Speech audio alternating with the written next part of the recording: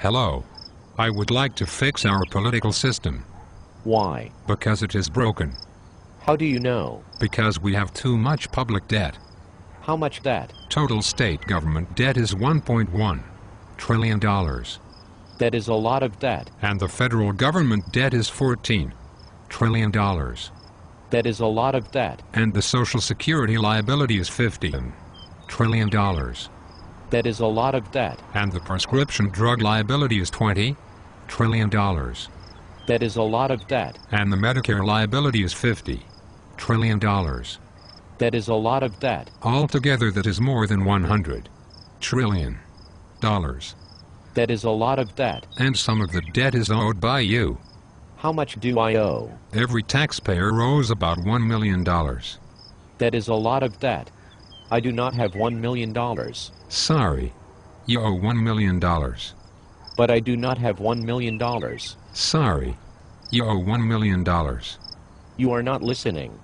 I do not have $1 million. Sorry. You owe $1 million.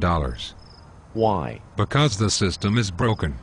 But I cannot pay $1 million. That is why you must fix the system. Okay. How can I fix the system? You can start by firing politicians who will not fix the system. Okay. I will fire the politicians who will not fix the system. Those politicians do not want to be fired. Sorry. I must fire the politicians who will not fix the system because I do not have $1 million. But those politicians do not want to be fired. Sorry. This is a democratic republic. Correct. In a democratic republic, the voters can fire their politicians. Correct. Since my incumbent politician is a Republican, I will vote for the Democrat. That will not work. Why? Because a Democrat cannot beat your Republican incumbent. Why? Because you live in a Republican district. Okay.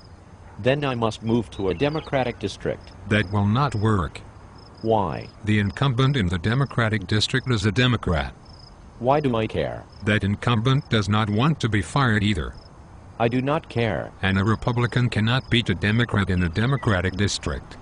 I see. So you cannot fire the incumbent, even if you move to a new district. I'm screwed. Correct. But I thought that we just fired a bunch of incumbents who would not fix the system. Wrong. 87% of incumbents in the 2010 election were re-elected. So the incumbent almost always wins. Correct. So my vote does not really count. Correct. In the general election, your vote does not really count. So I cannot fire the incumbent by voting in the general election. Correct. So I must fire the incumbent before the general election. Correct. How does the incumbent get to the general election? The incumbent gets to the general election by winning the primary election. So I must fire the incumbent in the primary election. I must vote in the Republican or Democratic primary election. Correct. But I'm not a Republican. I know. That is why I like you. And I'm not a Democrat either. I know. That is also why I like you. But I must vote in the Republican or Democratic primary election to fire the incumbent, even though I'm not a Republican or a Democrat. Correct. But the incumbent does not want to be fired. Sorry.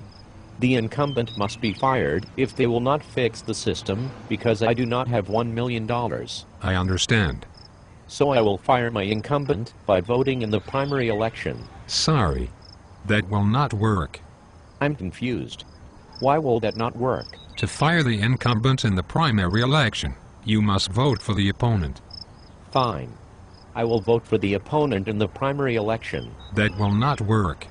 Why? 99% of incumbents win the primary election. Why? 80% of incumbents do not have an opponent in the primary election. Why? Over the past 30 years, more than 90% of incumbents have won re-election. I will ask for the fourth time.